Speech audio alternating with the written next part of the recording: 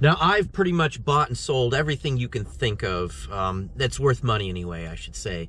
It's very rare for me to run into something that I've never thought of, never would have even imagined that you could have purchased. But today I did that. I bought something I've never even realized was for sale. And today what I'm bringing back home is a billboard, literally a vintage billboard. So we're going to show it to you today. It's something I think you'll honestly be surprised about.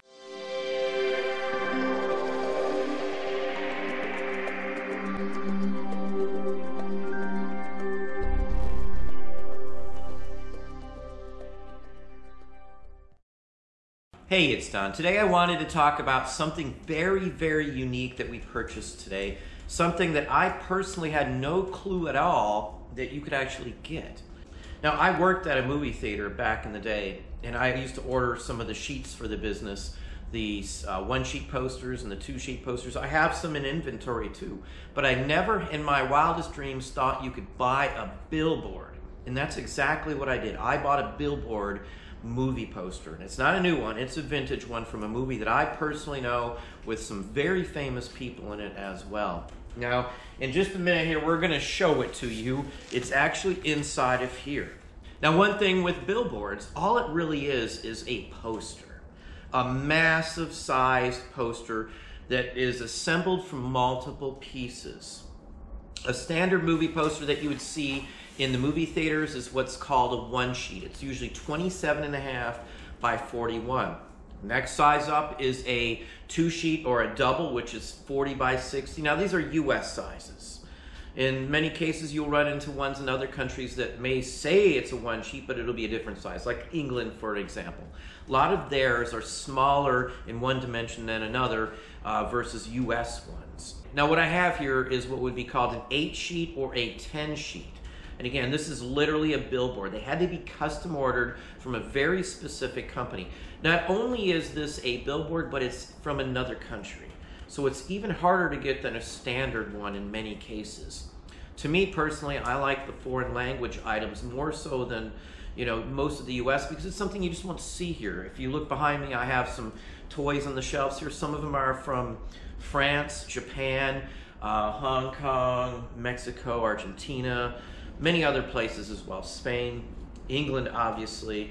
So you're gonna run into stuff from many different countries. But to find a billboard to me was just totally out of the realm of reality, something I thought I would never get, something I thought I would never even think about, something I never even thought existed.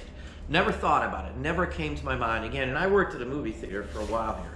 Now if you stick around to the very end of the video, I'll show you something else pretty unique as well, something you've probably never seen before also. Now one thing about billboard posters or most of the movie posters that you run into is that there aren't reproductions of most of them, or if there are, it's easy to tell, especially if it's a vintage one. Nobody in their right mind is reproducing a billboard poster. These are extremely expensive to make.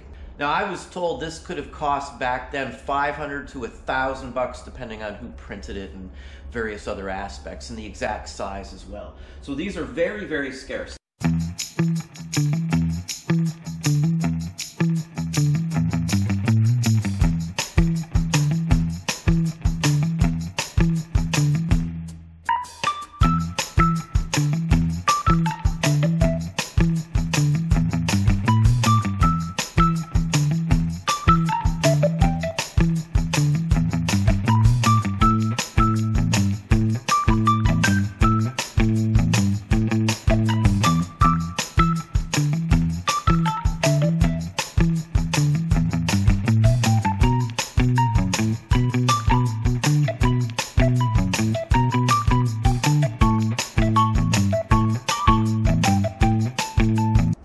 So this is the poster.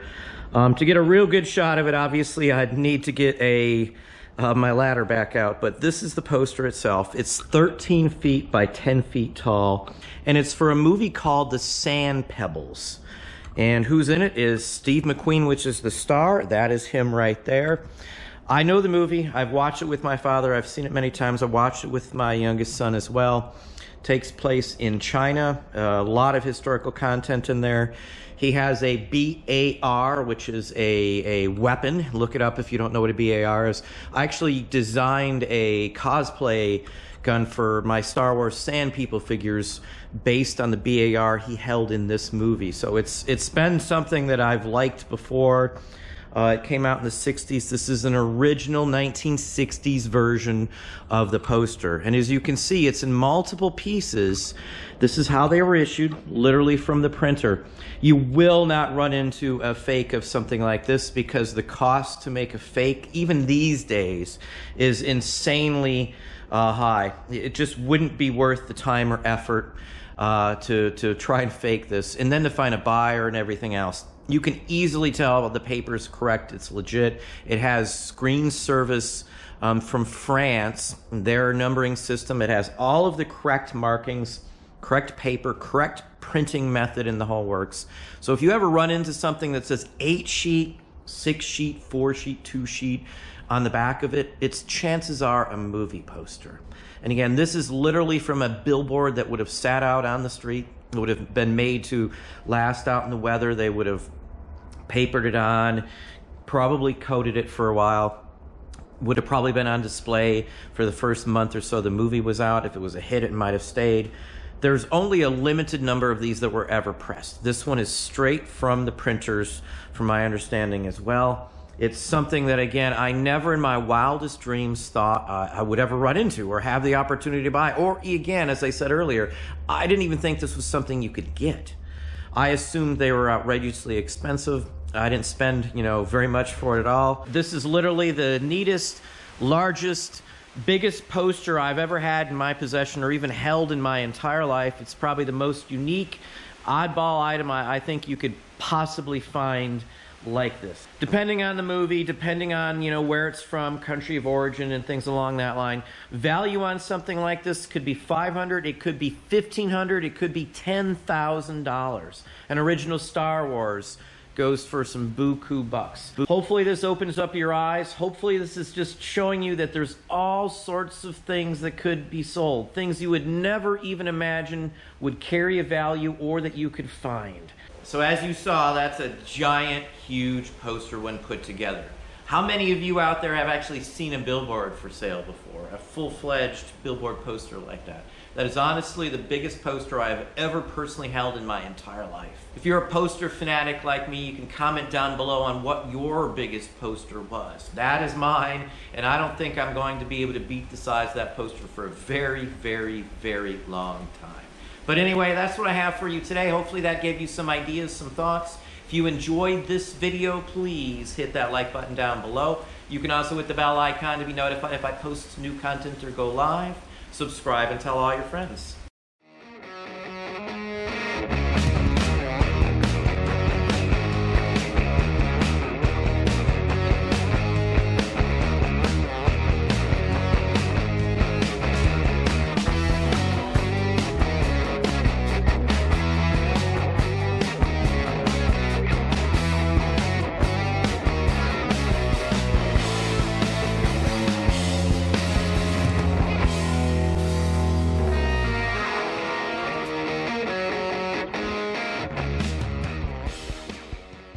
Now, one thing I've learned throughout the years is when you see something rare or unique right there in front of you, nab it up when you can.